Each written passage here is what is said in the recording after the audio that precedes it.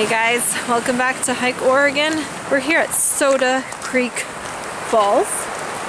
It is very pretty, but quite cold. Yeah, we're just doing this quick 1 mile hike here, and then we're gonna head over to Santiam Wagon Road and do that as well. So that was what we're up to today. Oh, the cold like takes my breath away. But yeah, we're gonna check out these falls. They're really pretty, apparently, so catch you on the trail.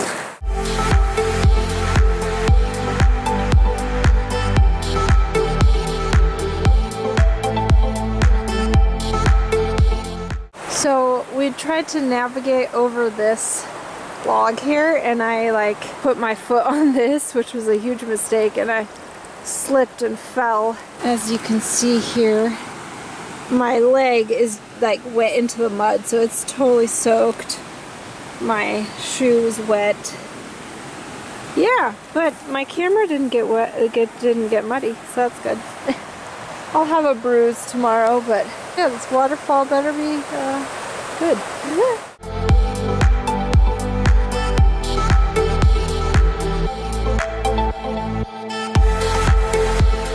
This is so cool. That is so pretty. Wow, gorgeous. Absolutely stunning. This is so neat.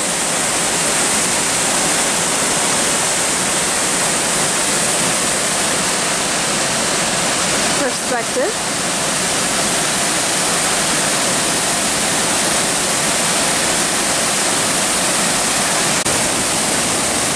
So we're down at the bottom.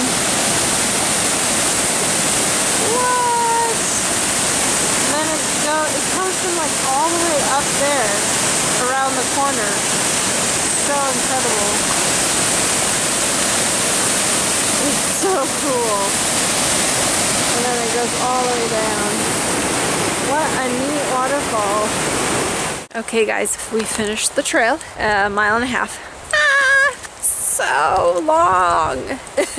Yeah, 1.5 miles, super epic. I recommend it to everybody.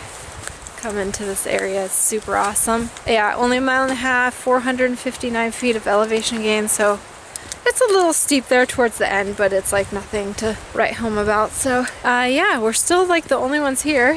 I imagine in the summer this is a popular place to be because it's not too far away from like towns, but it still kind of feels out there, and there's campground and everything like that. So I imagine the summer it's popular, so I recommend going in the late fall and winter. It's super awesome. Anyway, we are going to head to Santiam Wagon Road trail now.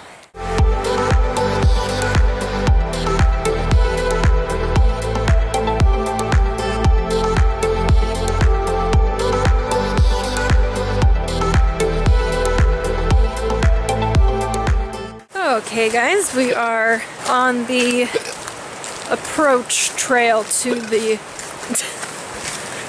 Santiam Wagon Road trail here. This is just a little approach trail from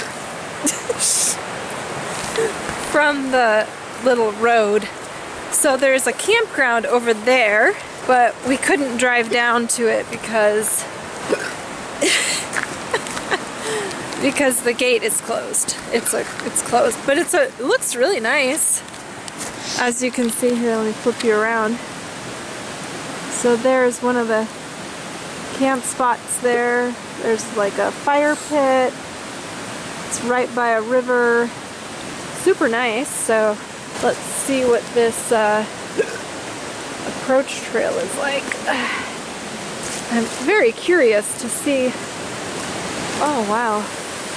So that river feeds into I think it's the South Santiam? Oh yeah, oh okay, so there's a bridge. Oh, that's so pretty! Wow! That is gorgeous! This is so pretty!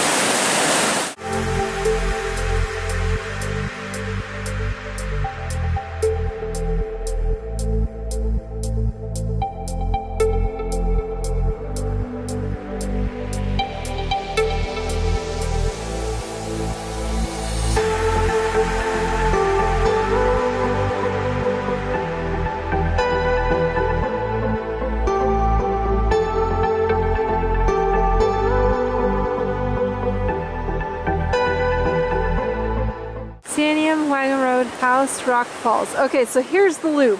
Yeah. So then we come back here. So here we have the House Rock Cave.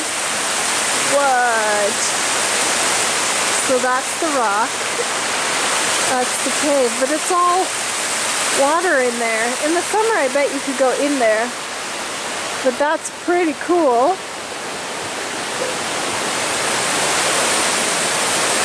That's neat.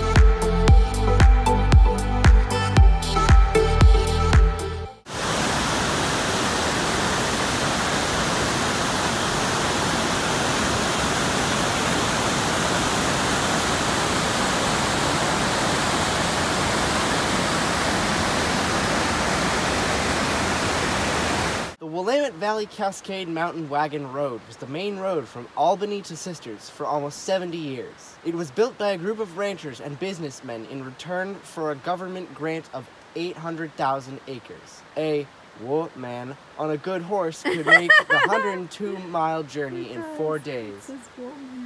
Some principal overnight stops were at Mountain House, Fish Lake, Cache Creek, and Camp Polk. Toll was charged from 1867 to 1915.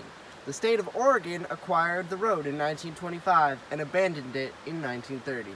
And then they built what is now Highway 20 instead of this. Yay! So we are on this historic road that goes down. We'll come back this way. That goes down to the loop we just did, to the cave and the falls. And now we're gonna do a 2-mile out and back on this guy.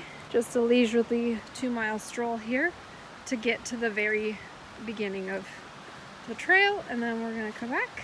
And that's it. This is a beautiful, beautiful area, as you can see. And this trail, I believe, is also mountain bike friendly. So, and the whole thing is 19.5 miles long.